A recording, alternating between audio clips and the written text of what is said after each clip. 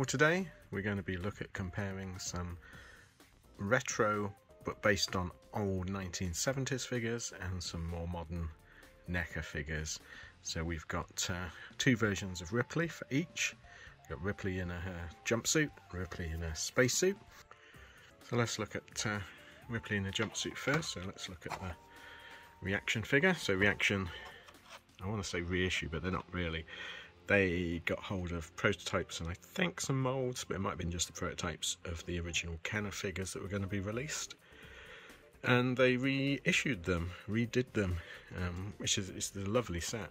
And this one is Ripley, and it's got the classic Kenner grainy photo on it. And let's have a look at the figure. So they were really soft, sort of indistinct sculpts on these figures, like Kenner did at the time. There's no saying that had these been released in 1979 they wouldn't have redone the heads or something, but it's quite a nice representation of Ripley in a jumpsuit. You get a flame unit with it. Let's have a look at the back of the card. So the original set was Ripley, Kane, although to be fair it was such a generic face it could have been anyone, Dallas and Ash. Ash is my favourite of the figures, and then you also got the brilliant alien that had a little tongue that stuck out. So quite a nice representation for the time. Would love to have seen these out, although they would have been so expensive now you wouldn't be able to afford them. But this is the NECA figure. So this one I've actually repainted the face. I wasn't overly happy with the paint apps on the one I got, but it's a really good figure. You get the flame unit, and again I touched up some of the paint on that. A much better representation of the jumpsuit with all the military bits added on from other uniforms and other military army surplus. And you got the Nostromo badge, which obviously on this one is just a red patch. On this one, much better likeness to Sigourney Weaver, and the articulation's pretty good. Let me just pop this up into the holder.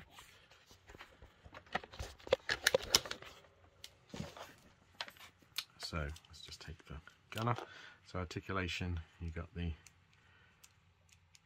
sort of cut and swivel joints on the armpits, ball joint head, so she can look down, look around. Cut and swivel joint on the elbow. Sort of the weird sort of ball jointy thing they do. It gives a bit of wrist articulation. You've got the sort of chest articulation. Ball joints on the pelvis. Cut and swivel on the knees. Nothing on that. Actually, no, they do turn slightly. Yeah, there's sort of a cut and swivel on the ankles.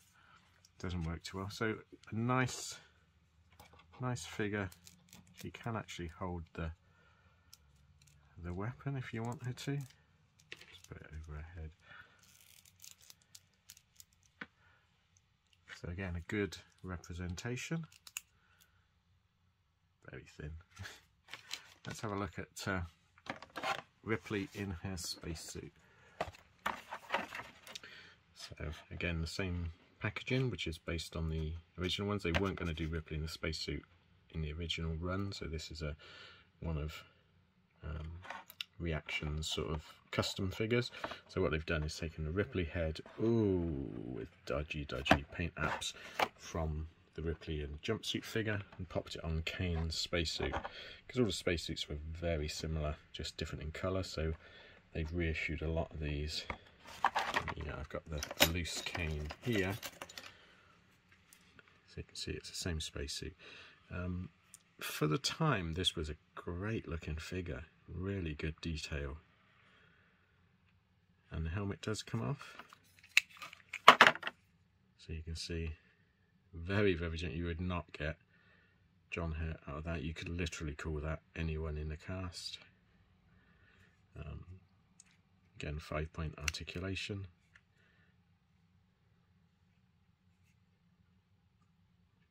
Basic boots, but a good representation of the spacesuit. They've chosen a grainy photo of Ripley in the spacesuit, which is quite nice. No accessories in this one. Been nice to get the grapple gun. And then this was series 2, I think, which was Ripley in spacesuit, a different alien. Kane with chest burster, and again, couldn't get a likeness to John Hurt, so just a generic figure. And then Kane with facehugger, which they don't have to worry about the likeness to John Hurt. Now let's have a look at the NECA version of the spacesuit. And again, I've also got a Dallas in spacesuit. This is a great, probably one of my favourite figures. Look at the detail. It's amazing. If you want to make a suit, cosplay, this is the thing to copy. It's just brilliant. You do get the grapple gun, which is good. So you can reenact the end of the film.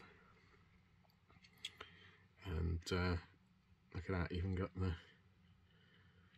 hot water taps.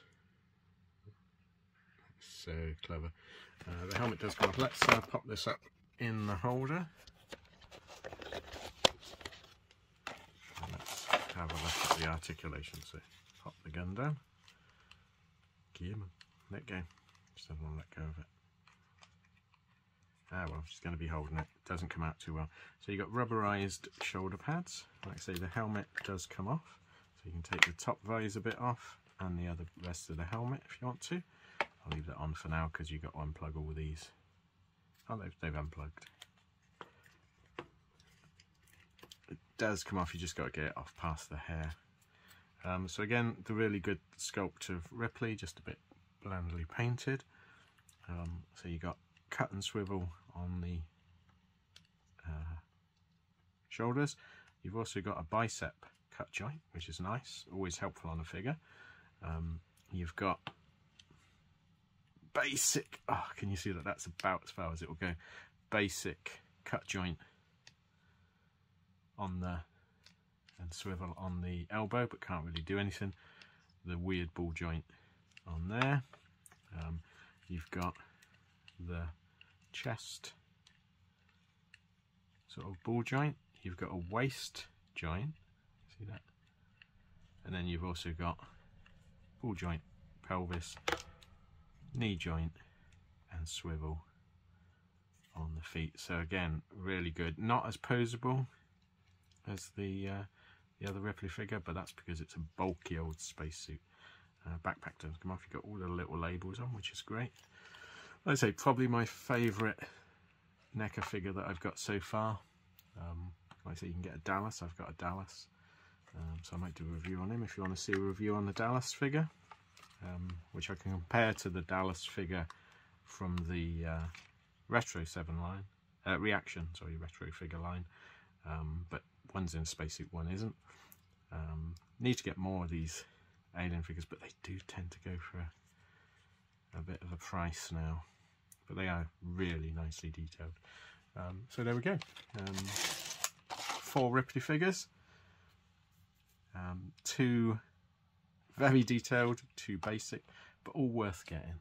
So if you want to see more alien stuff, let me know. I've got quite a bit of an alien collection going on, and if you want to see more Reaction or NECA figures, let me know.